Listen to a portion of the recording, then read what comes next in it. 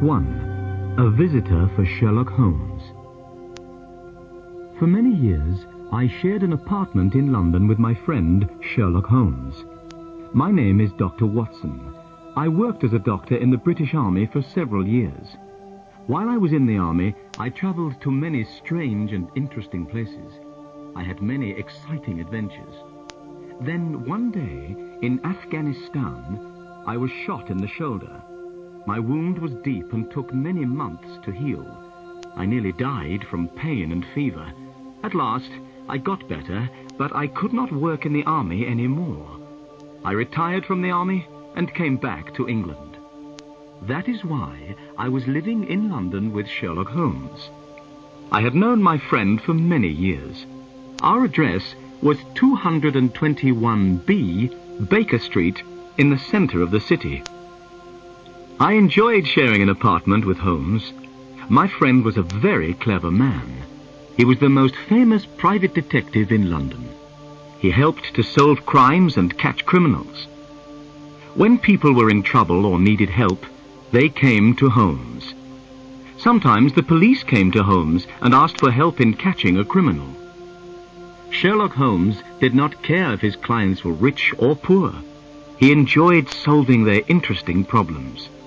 He was very happy when he was working. It was the most important thing in his life. One afternoon, I was reading a book and Holmes was standing by the window in our sitting room. Usually, he was very busy and active, but this afternoon he did not seem very happy. I was worried about my friend. "What's the matter with you today, Holmes?" I asked. "Come and stand at the window, Watson," Holmes said. "Look out into the street. See how uninteresting London is today." It was winter. The street outside was almost empty. Everyone was at home in front of their warm fires. "I need some work, Watson," said Holmes impatiently. "I cannot live without interesting problems and mysteries. That's why I became a private detective. I love my work. It keeps my brain active. But when there are no crimes and no mysteries to solve, then life becomes very boring for me." He turned sadly away from the window. At that moment, there was a knock at the door.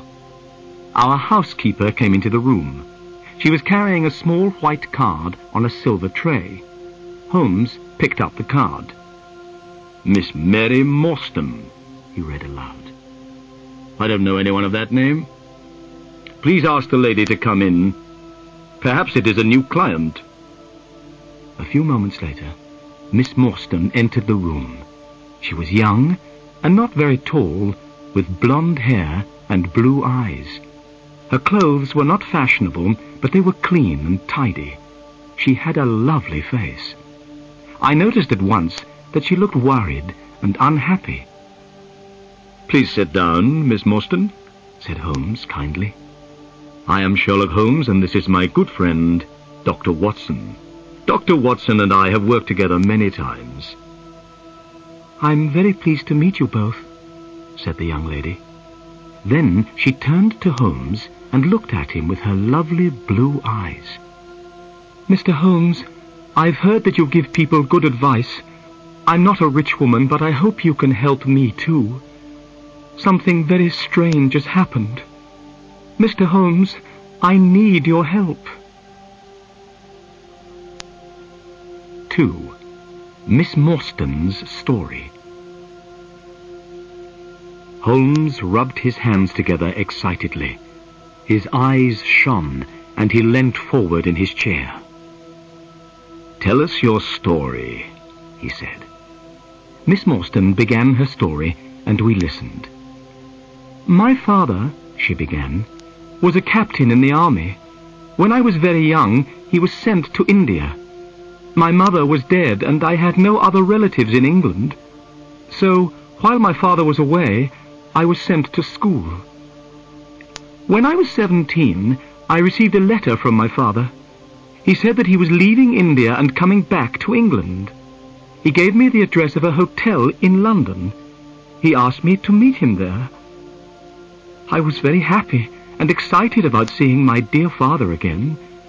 I went to London and arrived at the hotel. I asked for Captain Morstan, my father. But I was told by the hotel manager that my father was not there. He had gone out the night before and not returned.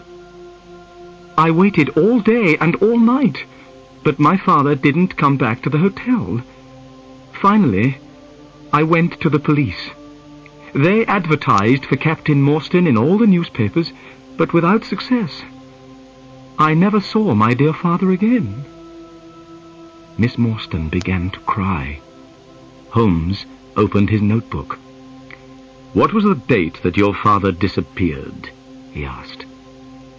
"It was the 3rd of December, 1878. Nearly 10 years ago." "What happened to his luggage?" "It was still at the hotel," replied Miss Morstan. "The cases contained some books and clothes and some paintings and ornaments from the Andaman Islands." "The Andaman Islands? What are they?" I asked. "A small group of islands near the coast of India," said Miss Morstan. "There is a prison on one of the islands. My father was one of the officers in charge of the prisoners. He worked there for many years." "Did your father have any friends in London?" asked Holmes. "Only one, Major Sholto. He was also in charge of the prisoners in the Andaman Islands.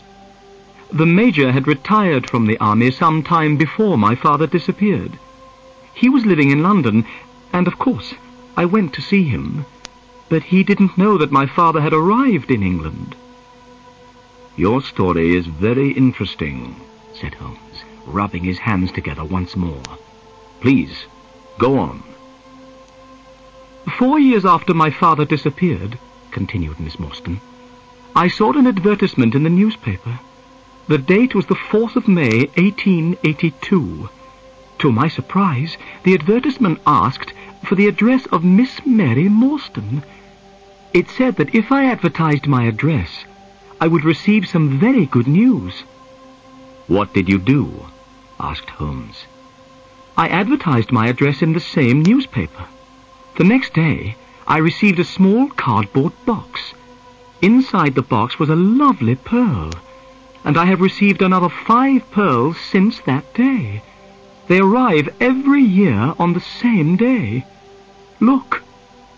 She opened a flat box and showed us 6 beautiful pearls. "There was no letter with the pearls?" asked Holmes. "Nothing at all," replied Miss Morstan. Then she continued, "But the strangest thing of all happened this morning. That is why I came to see you. This morning I received a letter. Please read it." "Thank you," said Holmes. He took the letter and studied it carefully. Then he handed it to me. "London, the 17th of November, 1887. Dear Miss Morstan, go to the Lyceum Theatre tonight at 7 o'clock. Stand outside the entrance on the left. If you are afraid, bring 2 friends. Do not bring the police. You have been deceived, but you will learn the truth tonight. Your unknown friend." "What can this letter mean?" asked Miss Morstan. "I'm afraid. What should I do, Mr. Holmes? You are a clever man and can give me good advice." Holmes jumped up excitedly. "We shall go tonight to the Lyceum Theatre. The 3 of us. You and I and Dr. Watson. The letter asks you to bring 2 friends with you.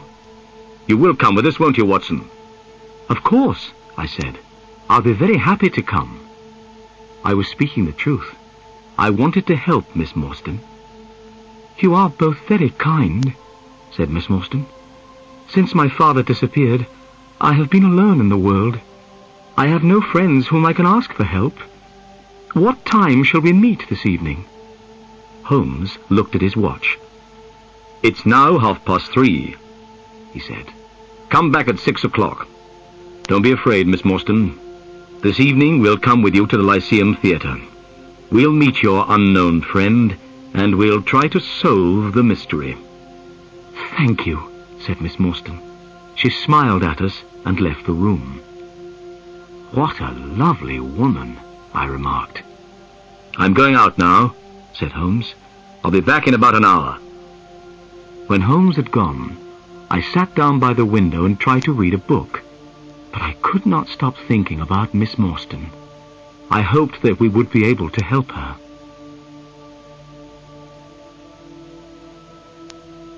Three. A strange meeting. At 5:30, Holmes returned. He was very pleased about something. "I have had great success, Watson," he said, as I gave him a cup of tea. "What, Holmes? Have you solved the mystery already?" I asked in surprise. No, but I have discovered something very interesting. Miss Morstan said that her father had a very good friend in India. His name was Major Sholto." "Yes," I said. "Major Sholto had retired from the army. He was living in London when Captain Morstan disappeared, but he did not know that Morstan was in England." "Well," said Holmes, "I've just been to the offices of the Times newspaper. I looked through the old copies of the newspaper, and I discovered that Major Sholto died on the 28th of April, 1882. "Perhaps I'm very stupid, Holmes, but I don't see why this discovery is interesting." "Listen," Holmes said. "Captain Morstan disappeared. He had one friend in London, Major Sholto. But Major Sholto said that he didn't know that Captain Morstan was in London. 4 years later, on the 28th of April, 1882, Sholto died. A few days later, on the 4th of May, 1882, Captain Morstan's daughter saw the advertisement in a newspaper. Then she received a valuable present. These presents came every year. Why do the presents arrive on that day? They must have something to do with Sholto's death." I was still puzzled. "But Sholto died 6 years ago," I said. "Why did Miss Morstan receive that letter today, 6 years later? The letter speaks of telling her the truth. What can it mean?" "I hope that we'll find the answers to these questions tonight, Watson," said Holmes seriously. "Are you ready? It's 6 o'clock, and here is Miss Morstan." Miss Morstan entered the room. She was wearing a dark cloak and hat. She did not seem afraid, but her beautiful face was very pale. I picked up my hat and my heaviest stick. I noticed that Holmes took his gun from his drawer and put it into his pocket. We got into a cab and were soon on our way to the Lyceum Theatre. In the cab, Miss Morstan took a piece of paper out of her bag. "Mr. Holmes, I forgot to show you this. This note was found in my father's luggage. It is very strange. I don't know what it means. Perhaps it isn't very important, but I wanted you to see it." Holmes unfolded the note carefully and spread it on his knee. He took a magnifying glass out of his pocket and examined the paper. "This paper was made in India," he remarked. "Have a look at it, Watson." I took the note and studied it carefully. The paper was thin and old.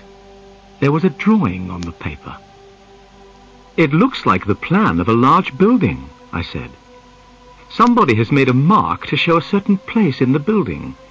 But what are these names at the bottom? And what is the meaning of the sign of 4? "I don't understand what this note means," said Holmes, "but it might be important. I will keep it." He sat back in the cab. Miss Morstan and I talked quietly together, but Holmes did not say anything. I knew he was thinking hard. It was getting dark, and the people in the streets were hurrying home from work. I was feeling a little afraid. I wondered what kind of person we would meet at the Lyceum Theatre. There were many people outside the theatre. Everyone was meeting friends and going in to see the play. The letter had told us to stand outside on the left. We waited. Suddenly, a small, dark man appeared. "Are you Miss Morstan and her friends?" he asked. "Yes," she said. "You must promise me that these men are not policemen," said the stranger. "They are not policemen," replied Miss Morstan. "Then come with me," said the man. He led us quickly across the street to another cab and opened the door. We went inside. The man closed the door and jumped up onto the driver's seat of the cab. The horse moved off quickly. We passed through so many streets that I was very soon lost. I had no idea where we were going. I was feeling nervous, and Miss Morstan's face looked white. Sherlock Holmes was calm. Our strange driver did not turn round or speak to us. The only sound was the noise of the horse's hooves. At last, we stopped. We were outside a house in a dark, quiet street. It had only one small light in the kitchen window. There were no lights in any of the other houses in the street. We knocked at the door. It was opened immediately by an Indian servant. The Indian was wearing a bright yellow turban on his head. He had white clothes and a yellow belt. It was very strange to see such brightly coloured clothes in this quiet street in London. "My master is waiting for you," said the servant. As he spoke, we heard a man's voice. It came from one of the rooms inside the house.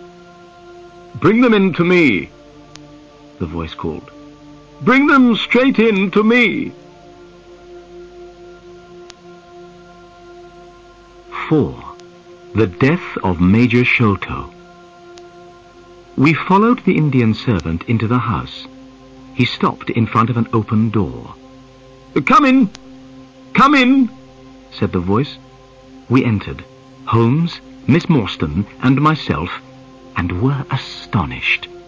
The room in which we were standing was full of Indian paintings and ornaments. The carpet was soft and very thick.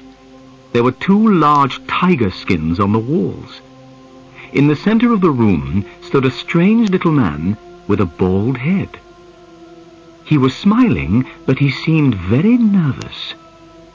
"My name," said the bald-headed man, "is Thaddeus Sholto. You are Miss Morstan, of course. And these 2 gentlemen?" "This is Mr. Sherlock Holmes, and this is Dr. Watson." "A doctor!" cried Thaddeus Sholto excitedly. "Oh, please could you listen to my heart? I'm very worried about my heart." I listened to his heart beating, but I could hear nothing wrong with it. "There's nothing wrong with your heart," I told him. "I'm so glad," said Thaddeus Sholto. "Miss Morstan, your father had a very weak heart.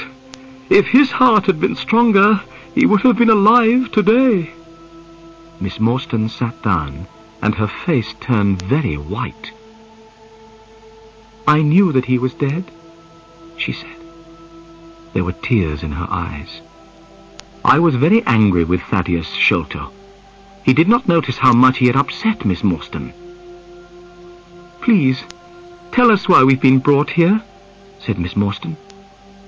So Thaddeus Sholto began his strange story, and we listened. "My father," Sholto said, "was Major Sholto of the Indian Army. He retired from the army about 11 years ago. He bought a house in North London. He called the house Pondicherry Lodge. My brother, Bartholomew, and I were his only children. We knew that Captain Morstan, Miss Morstan's father, and our father had been very good friends in India. When we heard that Captain Morstan had disappeared, we were very upset. My brother, Bartholomew, and I also knew that our father was afraid of something. He never went out alone. He often spoke about a man with a wooden leg who followed him. He seemed very afraid of this man." "Did he tell you why he was afraid?" asked Holmes. "No, he didn't," Thaddeus Sholto replied. Then he continued with his story. "One day, in 1882, our father received a letter from India. This letter upset him very much. He became ill. Every day he grew weaker. At last, he was dying. He asked to see me and my brother Bartholomew. We went to his room. He told us to lock the door and come over to the bed. Then he held our hands and spoke to us. He said that he wanted to tell us the truth about Captain Morstan's death. He was the only person who knew this terrible secret. When Father was in India with Captain Morstan, they found a great treasure. It was called the Great Agra Treasure. The jewels in this treasure were worth more than £1 million. Father brought the Agra treasure back to England. Morstan followed him and came at once to the house to ask for his share. But the treasure had made Father greedy. He did not want to give any of it to Morstan. He wanted to keep it all for himself. Morstan became very angry. They had a terrible argument. Father knew that Morstan's heart was weak. Suddenly, the colour of Morstan's face changed. Father saw at once that Morstan was dead. He did not know what to do. He had not killed Morstan, but he was afraid that people would believe that he had killed Morstan. He decided to say nothing. He hid the body, and he also hid the great Agra treasure. Soon the news of Morstan's disappearance spread through London. Only our father knew the terrible truth. He told us as he was dying that he had been a wicked and greedy man. He said that he had acted very wrongly, but that he had paid for his crime. The Agra treasure never brought him happiness, only fear and guilt. Then he told us that Captain Morstan had a daughter called Mary. He asked us to listen carefully. Then he began to tell us where he had hidden the treasure. At that moment, a terrible change came over our father's face. He pointed at the window and cried out in a voice full of fear, "Keep him out! Keep him out!" My brother and I stared round at the window. We saw a horrible face looking in through the window. It was wild and had a black beard and cruel eyes. We rushed to the window, but the man had gone. When we went back to the bed, Father was dead. "What did you do then?" asked Holmes. "We ran out into the garden," replied Sholto. "We looked everywhere, but we found nothing. In the morning, we went to our father's room. We found that someone had been in the room during the night. There was a piece of paper on the bed beside my father's body, and on this paper some words were written. These words were, 'The sign of 4. 5. The Great Agra Treasure. Holmes, Miss Morstan and myself looked at each other in surprise. My body felt cold with fear. "The same words, 'The sign of 4, were written on that strange note in Captain Morstan's luggage," said Holmes. "What can it mean?" I whispered. Miss Morstan turned to Thaddeus Sholto. "Why did you send me the pearls?" she asked. "On the table, beside our father's bed, was a gold cup," Sholto answered. "It was decorated with 6 pearls. Our father had told us that this cup was part of the Agra treasure. He had wanted us to share the treasure with you. So we found your address and sent you the pearls, one by one." "That was very kind of you, Mr. Sholto," said Miss Morstan. "Not at all," said Sholto. "But now I am going to tell you something very exciting. Yesterday, my brother and I found the great Agra treasure." "You found the treasure?" we repeated in astonishment. "Yes. Our father had died before he told us where it was hidden. My brother Bartholomew and I searched for the treasure for 6 years. Yesterday, we found it. That is why we sent you the letter, Miss Morstan. We have found the treasure. but half of it belongs to you." "Where is the treasure now?" asked Holmes. "At my father's house, Pondicherry Lodge," replied Sholto. "My brother Bartholomew lives there now. We must go there immediately so that Miss Morstan can see the treasure and claim her share. Bartholomew is expecting us. Miss Morstan, tonight you will be a rich woman." Miss Morstan was going to be very rich. I should have been very happy, but I did not feel happy at all. I had fallen in love with Miss Morstan, but I did not have very much money. If she became rich, I could not ask her to marry me. Thaddeus Sholto put on his coat. "Come," he said. "I have a cab waiting outside. It will take us to Pondicherry Lodge. We must not be late."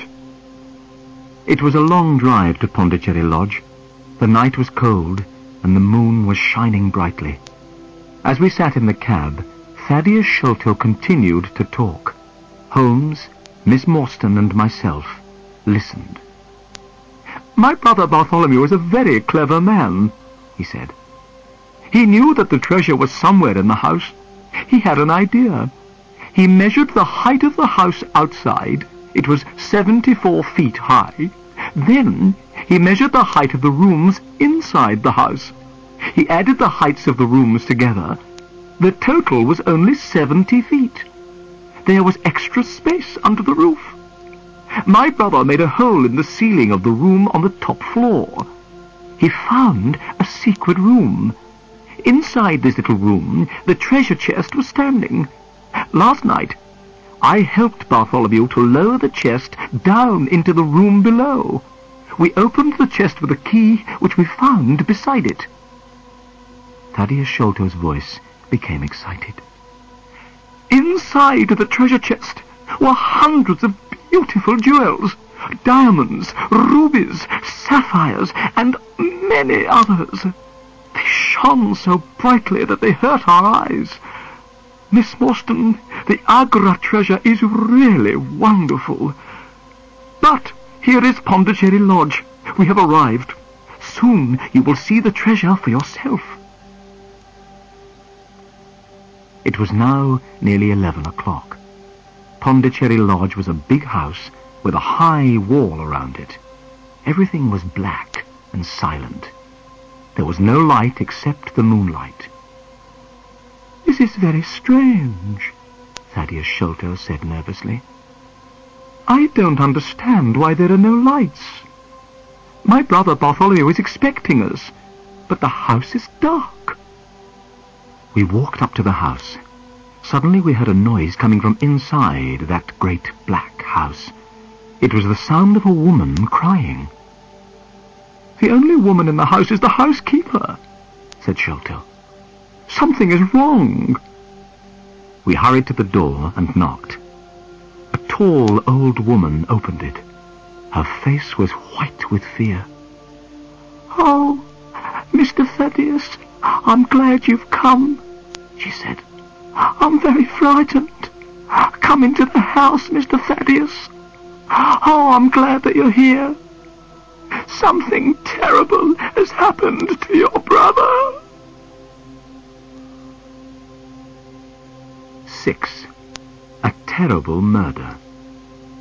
Thaddeus Sholto began to shake with fear. His face was very white. "What do you mean?" he asked the housekeeper. "What is the matter with my brother?" "He locked himself in his room. He was there all day. When I knocked on the door, he would not answer me," she said. "I knew that something must be wrong. A short time ago, I went upstairs. I looked through the keyhole of the door of his room. I saw your brother's face, Mr. Thaddeus. It looks terrible. You must go up, Mr. Thaddeus. You must go up and see for yourself." The housekeeper started to cry again. "You must all go upstairs," said Miss Morstan. "I'll stay here and look after this poor woman." We left the two women, Miss Morstan and the housekeeper, downstairs. Holmes took the lamp and led the way. Thaddeus Sholto and I followed him. We climbed up the stairs. There was a passage at the top of the stairs. At the end of the passage was a door. Thaddeus Sholto pointed to this door. "That's the door of my brother's room," he whispered. We hurried forwards. Holmes turned the handle, but the door was locked. Then he bent down and looked through the keyhole. He stood up again, quickly. "My God!" he cried. "It's the work of the devil." I bent down and put my eye to the keyhole. I felt very sick and afraid. The bright moonlight was shining into the room. I could clearly see a face. This face was looking straight at me. It did not move. There was a horrible smile on the face. "This is terrible," I said to Holmes. "What shall we do?" "We must break down the door," he replied. We threw ourselves at the door, and it broke with a sudden crack. We were inside Bartholomew Sholto's room. Bartholomew Sholto was dead. He was sitting in a chair by a table. His body was stiff and cold. I could see that he had been dead for many hours. The dead man's body was twisted with pain. There was a horrible smile on his face. There was a piece of paper on the body. Holmes picked it up and read it. "Look," he said. In the light of the lamp, I read with horror, "The sign of 4." "What does it mean?" I asked. "It means murder," Holmes replied. He pointed to Bartholomew Sholto's ear. "Look." I looked. I saw something sticking in the dead man's skin near his ear. "It looks like a thorn," I said. "It is a thorn," said Holmes. "You can take it out, but be careful. It is poisoned." I took the thorn between my finger and thumb. I pulled it away easily from the dead man's skin. I looked at it. It was hard and sharp. I saw that it had poison on it. "So, this is how Bartholomew Sholto died," I said. "What a terrible death! But who killed him, and why?" We had forgotten about Thaddeus Sholto. He was still standing in the doorway. Suddenly, he gave a cry. "The treasure has gone," he said. "They've stolen the treasure. Look! Do you see that hole in the ceiling? We lowered the treasure down through that hole last night. After I had helped my brother with the treasure, I left him here in this room. I was the last person to see my brother alive. I heard him lock the door as I came downstairs." "What time was that?" asked Holmes. "It was 10 o'clock, and now my brother Bartholomew is dead, and the great Agra treasure has gone."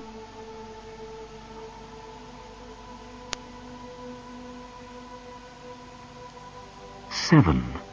The Tiny Footprints." "Go to the police station, Mr. Sholto," said Holmes. "Ask the police to come quickly. Dr. Watson and I will wait here." Thaddeus Sholto turned away. We heard him going downstairs. "Now, Watson," said Holmes, "we have some work to do before the police arrive. We must find out how the murderer got into the room.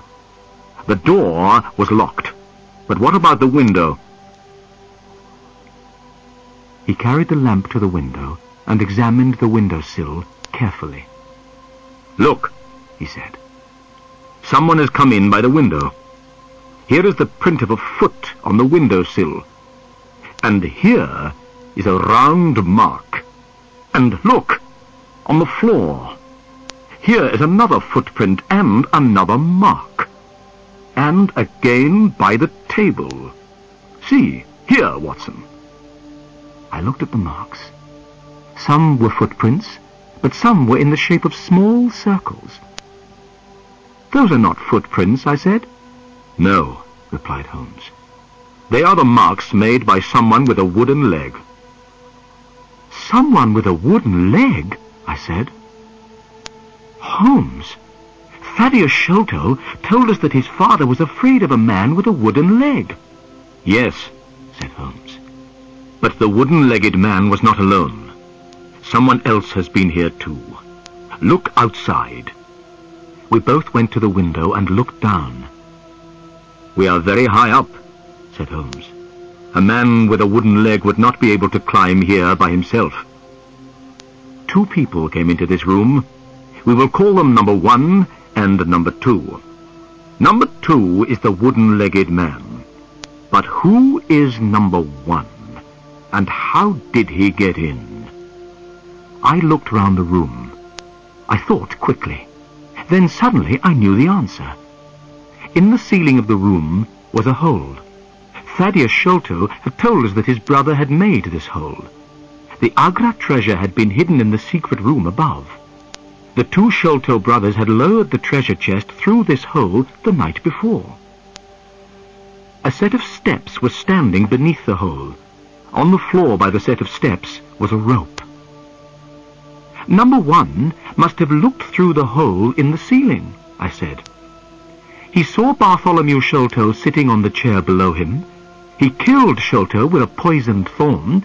Then he must have taken the rope, opened the window, and thrown the end of the rope down into the garden. His friend, number 2, the wooden-legged man, must have been waiting below. Number 2 climbed up the rope with the help of number 1. The murderers then lowered the treasure chest to the ground with the rope. Number 2 climbed down the rope. Number 1 got out of the room through the hole in the ceiling.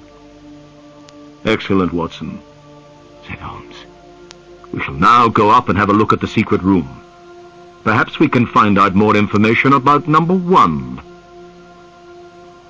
We climbed the steps and found ourselves in a small dark room without any windows. There was thick dust on the floor. It was here that the treasure had been hidden for so many years. Look, said Holmes.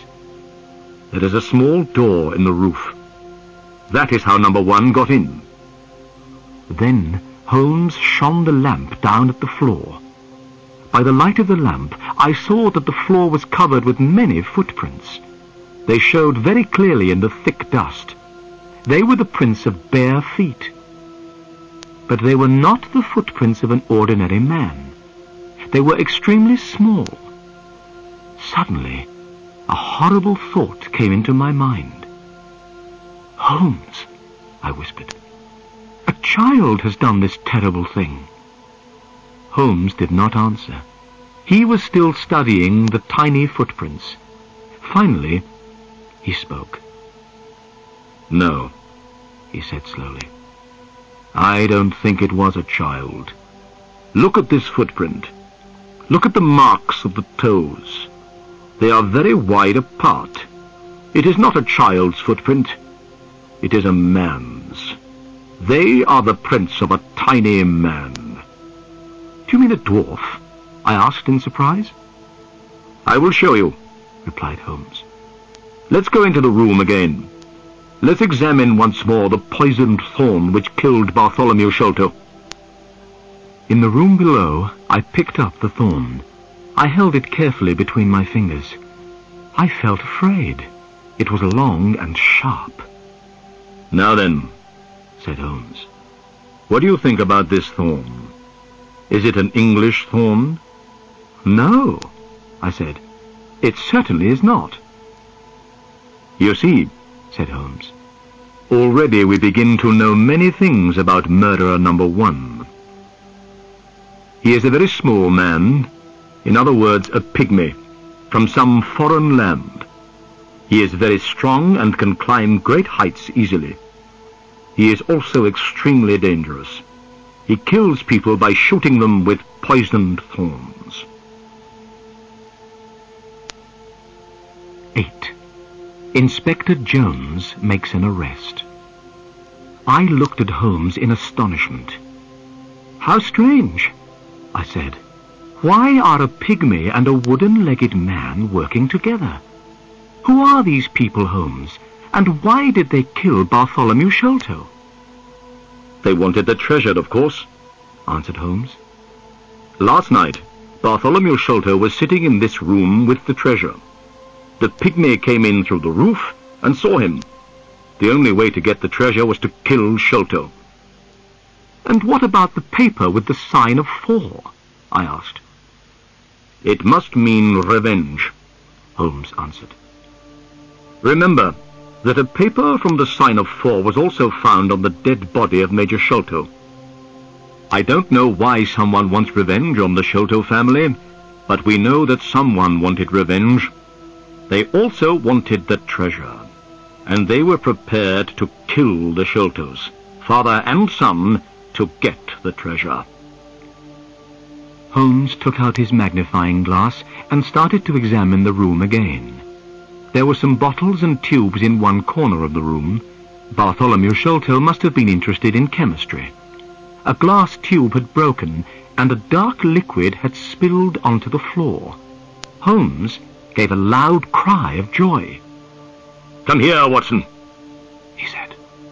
"What can you smell?" I walked over. Suddenly, I smelled something very strong and unpleasant. The smell was coming from the dark liquid on the floor. "It smells like tar," I said. "It is similar to tar," Holmes answered. "It is creosote." He was smiling and rubbing his hands together. "Why are you so pleased?" I asked. Holmes pointed to the floor. I saw a clearly marked small footprint. I realized that the pygmy had stepped in the creosote. "I know a dog which loves the smell of creosote. It will follow this smell for miles and miles," said Holmes. "We'll catch these murderers now." Just then, we heard footsteps and loud voices outside the room. "It's the police," said Holmes. As he spoke, a fat man in a grey suit entered the room. His face was red and his eyes were small and bright. He was followed by a policeman in uniform and by Thaddeus Sholto. I'd never seen the fat man before, but Holmes seemed to know him well. "Good evening, Inspector Jones," said Holmes politely. "Don't you remember me?" The fat man stopped and stared. He was not very pleased to see Holmes. "Why, yes, of course," he said. "You are Mr. Sherlock Holmes, the private detective. Yes, I remember you well. This is an interesting crime, Mr. Holmes. A man has been murdered, and jewels worth £1 million are missing. What do you think happened?" "Well," began Holmes, but Inspector Jones did not want to listen to my friend. He thought his own ideas were better. "Listen, Mr. Holmes, I will tell you what I think," he said importantly. "This man, Thaddeus Sholto, tells me that he was with his brother last night. They discovered the treasure together. He was the last person to see his brother alive. Now, I think that Thaddeus Sholto killed his brother. Then he ran off with the jewels." "Oh, no, it isn't true," cried Thaddeus Sholto. "What about the poisoned thorn in the dead man's skin?" asked Holmes. "And the paper with the sign of 4? "The thorn belongs to Thaddeus Sholto," replied Jones quickly. "I don't think the paper is very important. Perhaps it's a trick. But wait a moment. What's that up there? I see a hole in the ceiling. I must have a look." Inspector Jones went quickly up the steps. We heard him moving about noisily in the room above. Then he came down again. He was hot and dusty. "I know everything now," he cried. "I have found a door which leads out onto the roof. That was how Thaddeus Sholto escaped." "But the footprints," began Holmes. Inspector Jones was not listening. He had not noticed the tiny footprints. He turned to Thaddeus Sholto. The poor man was shaking with fear. "Mr. Sholto," said Jones, "I arrest you for the murder of your brother I didn't do it, Thaddeus cried. Please, Mr. Holmes, believe me. Don't worry, Mr. Sholto, said Holmes. I know that you didn't kill your brother. I will find the murderer. Inspector Jones turned to Holmes angrily. Listen, Mr. Holmes, he said. This is a matter for the police. It has nothing to do with you. Good night, gentlemen. Inspector Jones and the policeman took Thaddeus Sholto away. A few minutes later, the house was quiet again.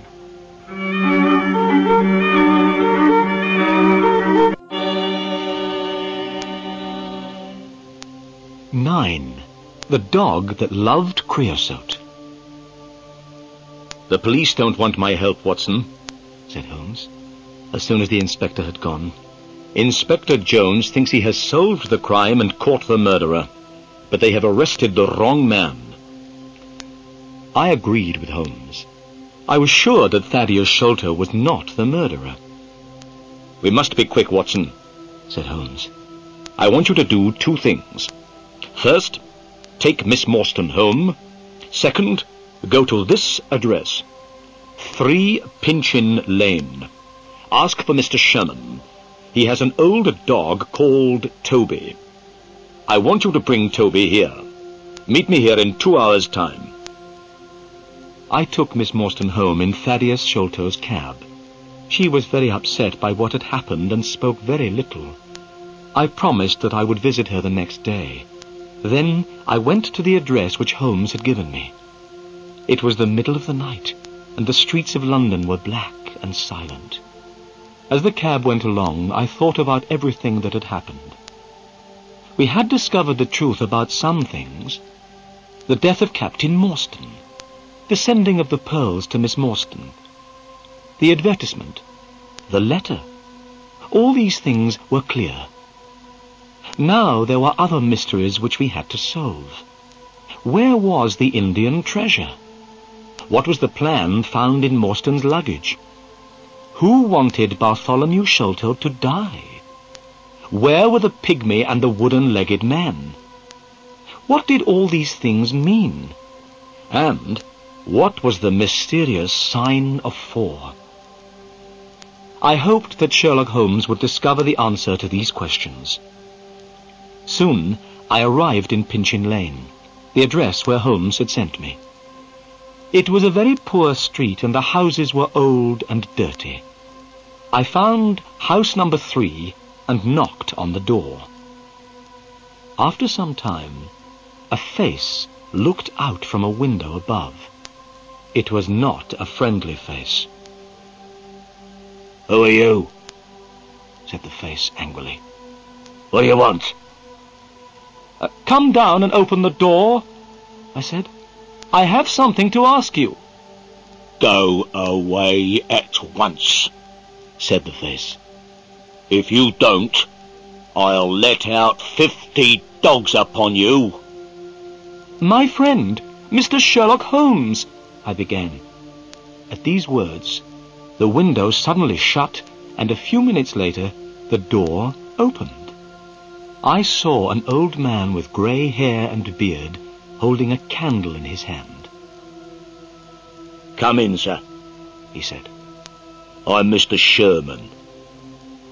I'm sorry that I was rude. I didn't know that you were a friend of Sherlock Holmes." I went into the small, dirty house and stopped in astonishment. There were cages everywhere I looked. All the cages contained different kinds of animals. I could see their eyes shining in the candlelight. "What does Mr. Holmes want?" asked the old man. "A dog called Toby," I answered. "Toby is my best dog," said Mr. Sherman. "He loves to follow strong smells, especially the smell of creosote. That's his favourite." "That's why Mr. Holmes wants him," I said. "Wait here. I'll go and get him." The old man came back after a few minutes. He was pulling a dog on a lead. The dog looked very strange. It had very long ears and very short legs, and its eyes were large and sad. "This is Toby," said Mr. Sherman. "He'll go with you. He's a friendly dog." The dog licked my hand and wagged its tail. I put some money into Mr. Sherman's hand, and the old man gave me Toby's lead. When I got back to Pondicherry Lodge, I found Sherlock Holmes standing outside the door. He was smoking his pipe. "Excellent, Watson," he cried when he saw me. "You've done well. Good dog, Toby. Come here. Good dog." Holmes took a handkerchief out of his pocket and gave it to Toby to smell. The handkerchief was covered with creosote. The dog went mad with excitement. His sad eyes shone with happiness and his tail wagged. "See how he loves the smell," said Holmes. "We won't have any problems now." Holmes pointed at a drain pipe which went down from the roof of the house. "While you were away, Watson," he said, "I went up onto the roof and discovered how the pygmy climbed up and climbed down again. He used that drain pipe." The drain pipe ran all the way down from the roof to the garden below. There was a large barrel full of water under the end of the drain pipe. "He climbed down that drain pipe and onto the barrel beneath," said Holmes. "It was very easy to follow his trail. He left marks everywhere. He also dropped this." Holmes put his hand in his pocket and took out a small bag made of dried grass. I looked inside. To my horror, I saw 5 or 6 long, dark thorns. They were the same as the one which killed Bartholomew Sholto. "The murderer has lost these," said Holmes. "Let's hope that he doesn't have any more. Don't touch them, Watson. They are poisoned. But come, where's Toby? We must begin." Holmes took Toby's lead and pulled the dog to the bottom of the water barrel. Toby smelled all round carefully. Suddenly, he began to bark excitedly. He had found his favorite smell, the smell of creosote. Then he started to pull at his lead. "He's on the trail," cried Holmes. "Let's go!"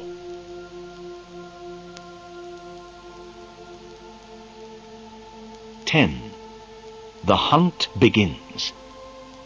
Toby pulled at his lead and ran quickly through the grass. He ran so quickly that it was difficult to follow him. The sky was beginning to get light now. Toby ran along the paths in the garden under the trees and bushes. Then he reached the garden wall and ran along beside it. Finally, he stopped at a place in the wall where the bricks were loose. "This is the place where they got into the garden," said Holmes. "It is easy to climb up and down here. Look, do you see this mark? It is the print of a man's hand." He pointed at a flat stone. I saw a dirty handprint on the stone. Holmes picked up the dog and climbed over the wall. I followed. Toby soon found the trail again. Toby did not look to the right or the left. He ran straight ahead with his nose to the ground. He loved the smell of creosote.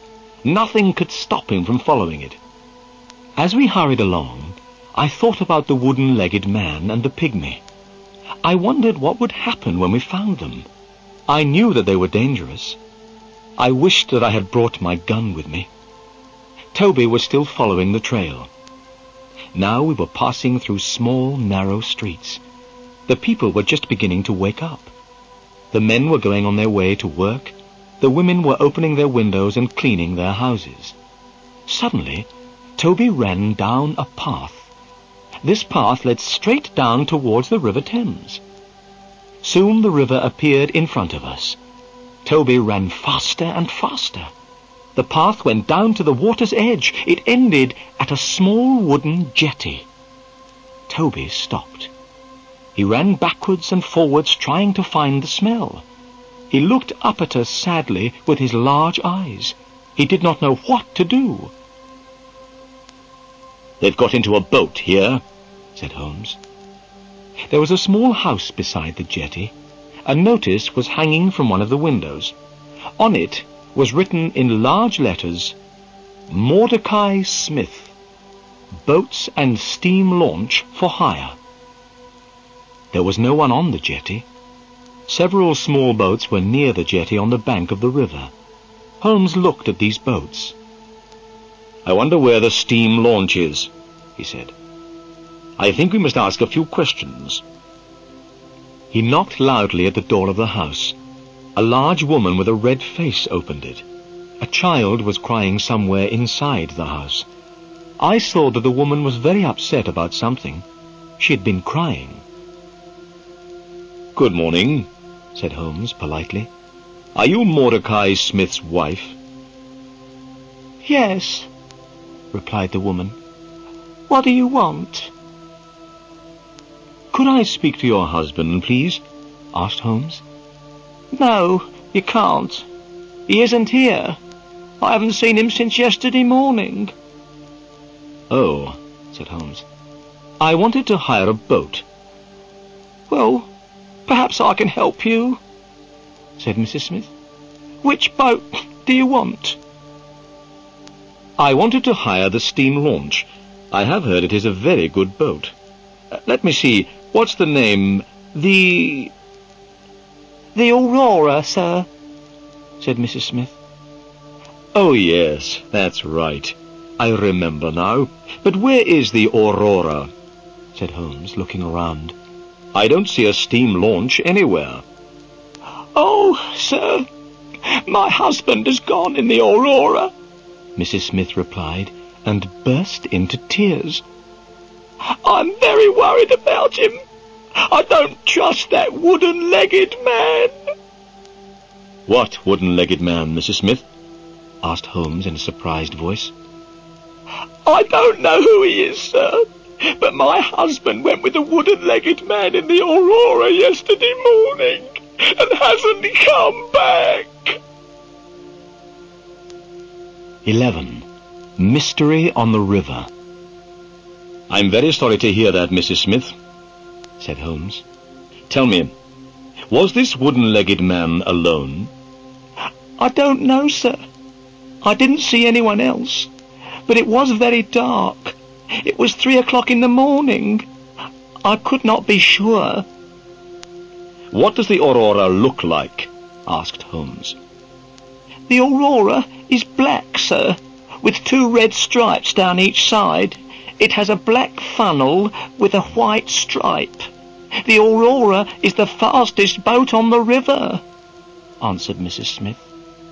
Holmes looked worried. "That's very interesting," he said. "Try not to worry about your husband, Mrs. Smith. I am going up the river myself. If I see Mr. Smith, I will tell him that I have seen you. Goodbye." "Goodbye, and thank you," said Mordecai Smith's wife. She had stopped crying. She went inside her house and closed the door. "Watson, we must find Mordecai Smith and the Aurora as soon as possible," said Holmes. "Mordecai Smith and the wooden-legged man are working together. Smith has taken the 2 murderers in his steam launch. They are all hiding somewhere on the river." "It will be easy to find them," I said. "You must tell the police at once." Holmes shook his head. "No, I don't want these criminals to know that anyone is looking for them. They will try to escape again. I have a better idea," Holmes went on. "I have many agents everywhere up and down the river. These agents are clever. I pay them to bring me information. They always know what is happening on the river. I will ask my agents to look for Mordecai Smith and the Aurora. But you look tired, Watson. Let's go home and have breakfast." It was now nearly 8 o'clock in the morning. I did feel very tired. I was glad to go home to Baker Street. When I had a bath and changed my clothes, I came downstairs to breakfast. Holmes was drinking coffee and reading a newspaper. "Look, Watson," he said. "Here is a report about the murder of Bartholomew Sholto at Pondicherry Lodge, and about the arrest of Thaddeus Sholto by Inspector Jones last night." I took the paper and read the report. I felt sorry for Thaddeus Sholto. Inspector Jones had made a stupid mistake by arresting him. I knew that Sholto was not guilty of the murder of his brother. I hoped that we would be able to help Thaddeus. But would we be able to find the murderers? Suddenly, there was a loud knock on the door. A few minutes later, 12 children ran into the room. Their clothes were dirty and ragged. They had no shoes on their feet. Their hair was untidy, and their faces had not been washed for a very long time.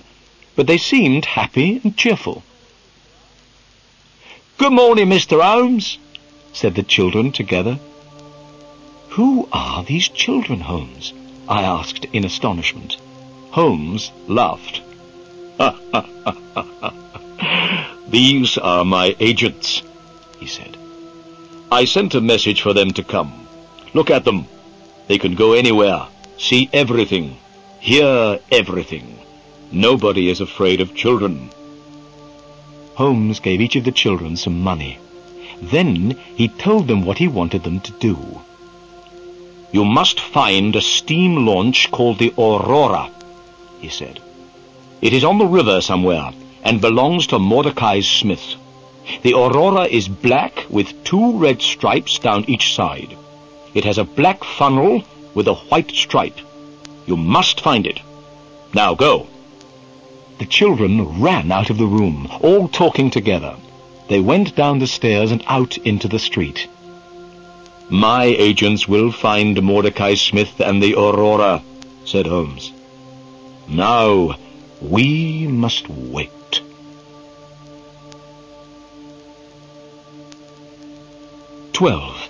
Inspector Jones receives a telegram.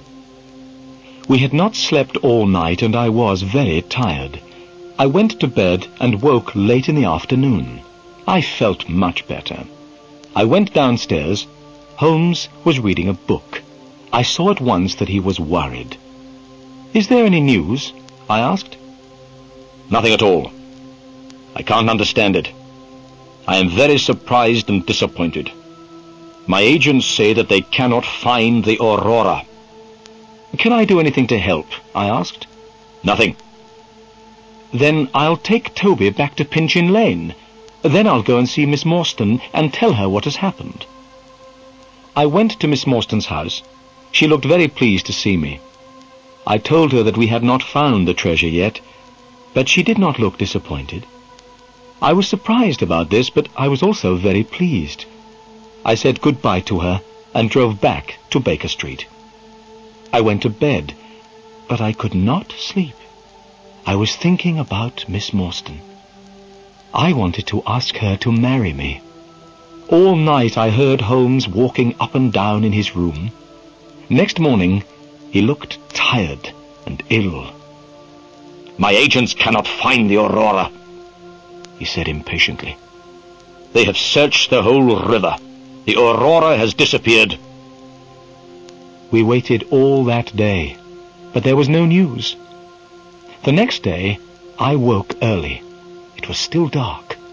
To my surprise, Sherlock Holmes was standing by my bed. He was dressed and ready to go out.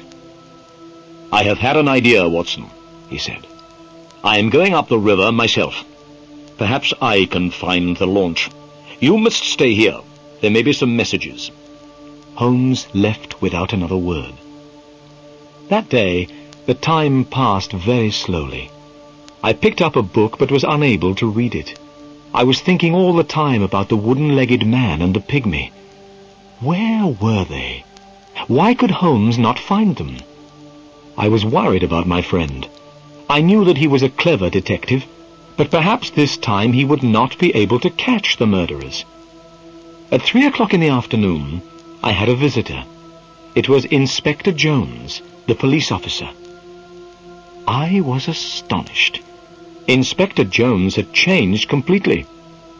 2 days ago, he had been very rude to Holmes. He had not wanted his help. Now, he was very quiet and polite. "Good afternoon, Dr. Watson," said Inspector Jones. "I'm afraid that I made a bad mistake. I have had to let Thaddeus Sholto go. Sholto had proved that he was at a friend's house when his brother died." Inspector Jones looked so sad that I began to feel sorry for him. "I've received a telegram from Sherlock Holmes," the inspector went on. "Here it is." I took the telegram and read it. Inspector Jones, go to Baker Street at once. Wait for me there. I know where Sholto's murderers are hiding. Come with us tonight if you want to catch them. Holmes. "That's excellent," I cried. "Forget about Thaddeus Sholto. You'll soon have some other prisoners, Inspector Jones." At that moment, the door opened and Holmes came into the room. He was smiling. "What news?" we asked together.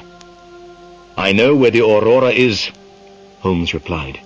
It wasn't on the river at all. The Aurora has been hidden in a boatyard near the river for 2 days. I knew the launch at once. Mordecai Smith, the owner, was there too. He was talking to someone, and he was speaking very loudly. He said that he had to have the Aurora ready for 8 o'clock tonight. His 2 gentlemen were leaving for America. Their ship was waiting for them out at sea, and they must not be late. I knew immediately what they were planning to do, went on Holmes. And I know what we must do. Inspector Jones, will you help me? "I was wrong before, and you were right," said Jones sadly. "I didn't listen to you then, but I'll help you now." Good, said Holmes. We need a fast police launch, as fast as the Aurora. It must be ready this evening, and 2 or 3 strong policemen to come with us. "I'll arrange all this," said Jones. Excellent, said Holmes. Tonight, the 3 of us, you and I and Dr. Watson, will be on the police launch. We will be waiting outside the boatyard at 8 o'clock. We'll be ready for the Aurora when she comes out. We'll catch the murderers, and we'll get the treasure. 13. The Chase on the River. At 7 o'clock that evening, the 3 of us, Inspector Jones, Holmes, and myself, went down to the river. Both Holmes and I had guns in our pockets.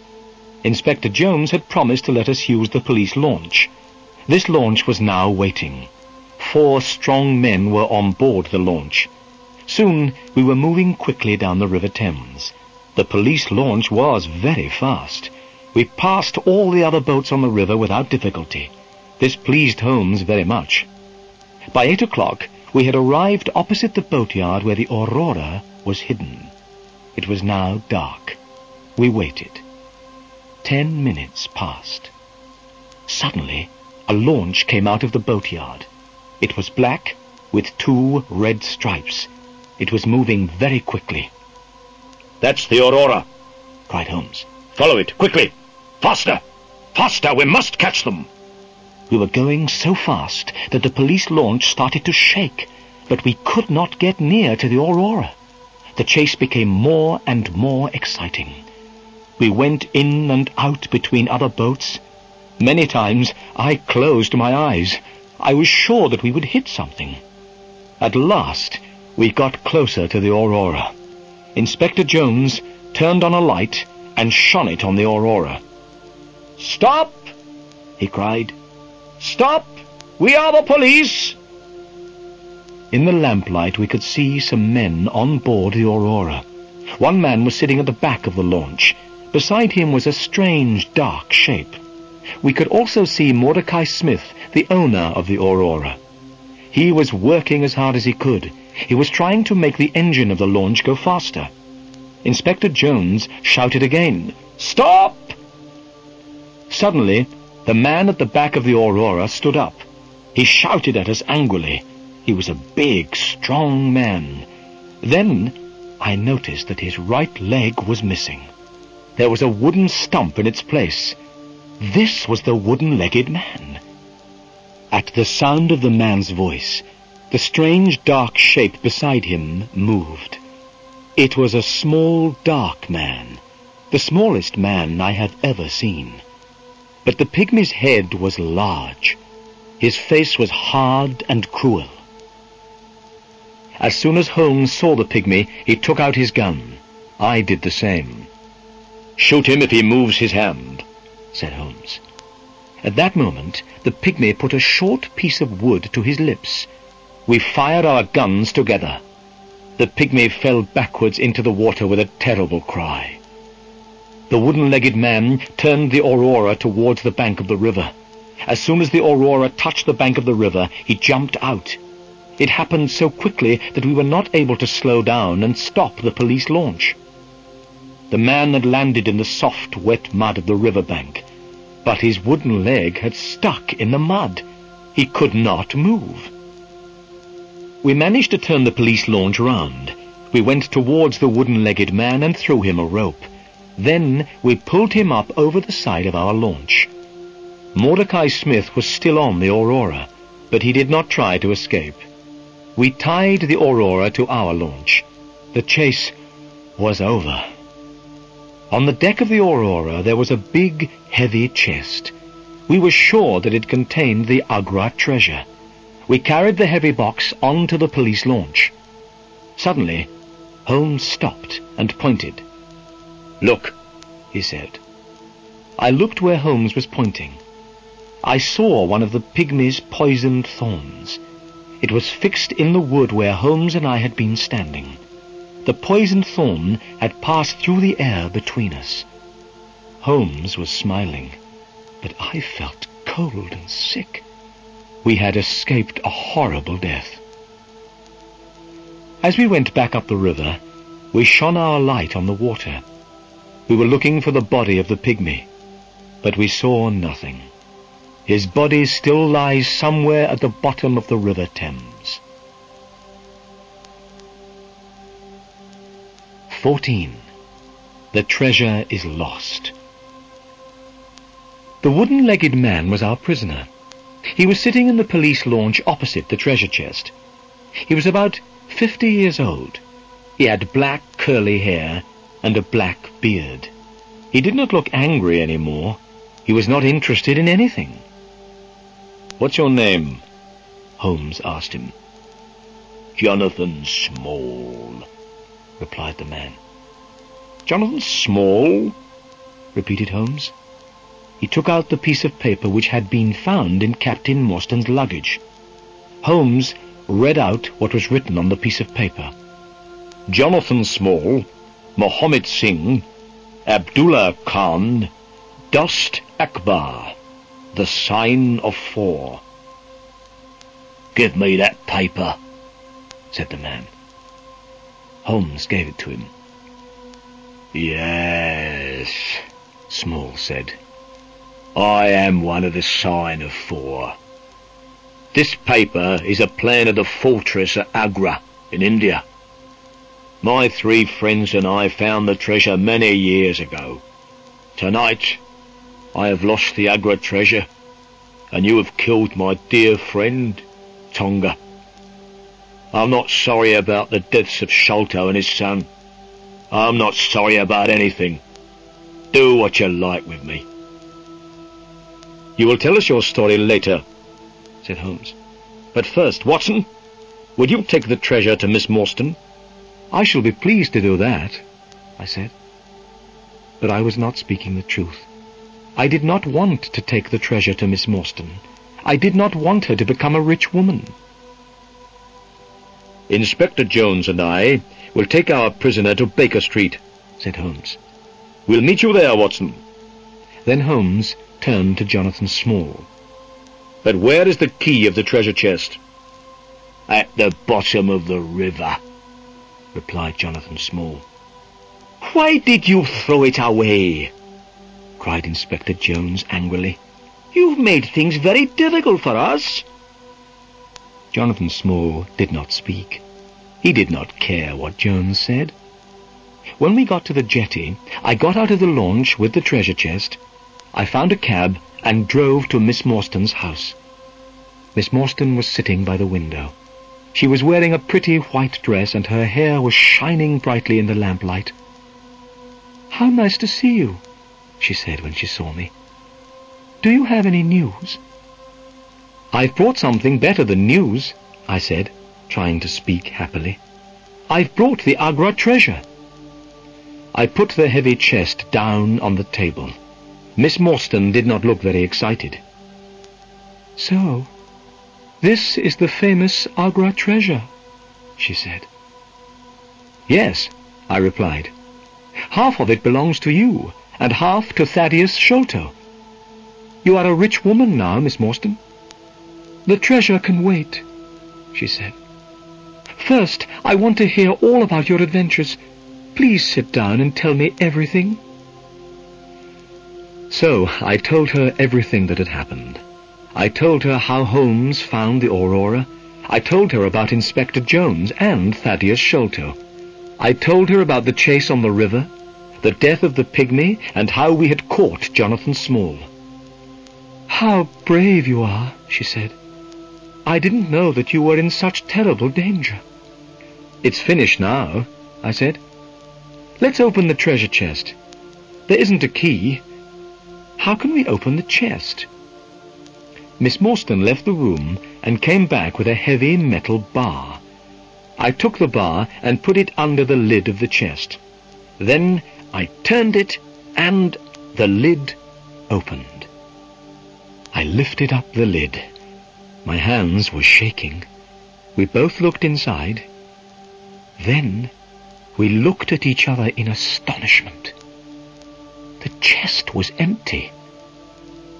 The chest was made of very thick iron. This was why it was so heavy. "The treasure is lost," said Miss Morstan quietly. "Thank God," I said. "Why do you say thank God?" asked Miss Morstan. "Because now I can ask you to marry me," I replied, holding her hand. "Because I love you, Mary. Now you are not going to be rich, so I can tell you my feelings. That is why I said, thank God." "Then I say thank God too," she whispered. 15. The Sign of Four. When I got back to Baker Street, Holmes, Inspector Jones, and the prisoner Jonathan Small were all waiting for me. I showed them the empty treasure chest. Small began to laugh. "Where is the treasure, Small?" shouted Jones angrily. "The Agra treasure belongs to the Sign of Four," said Small quietly. "No one else will have it. I threw it all to the bottom of the river." We all stood astonished. The great treasure of Agra was lost forever. "The Agra treasure is unlucky," said Small. "It has never brought happiness to anyone.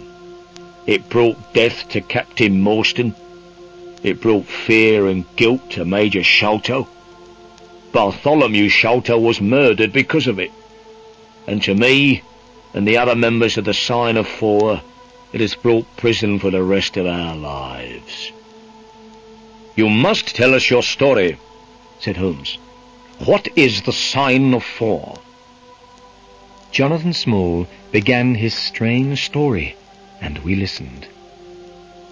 "I went to India as a soldier in the British Army," said Small.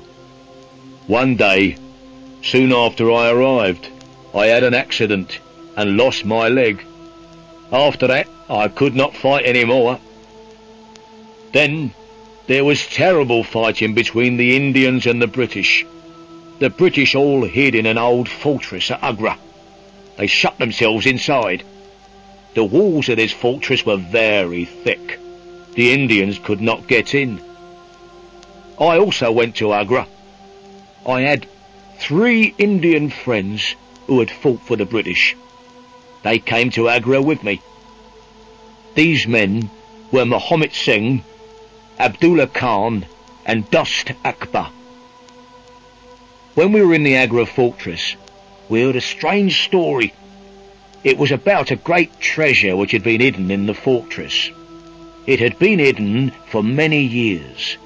The 4 of us decided to look for this treasure. And one day, we found it. It was hidden under the floor in a secret room. We were astonished by what we had found.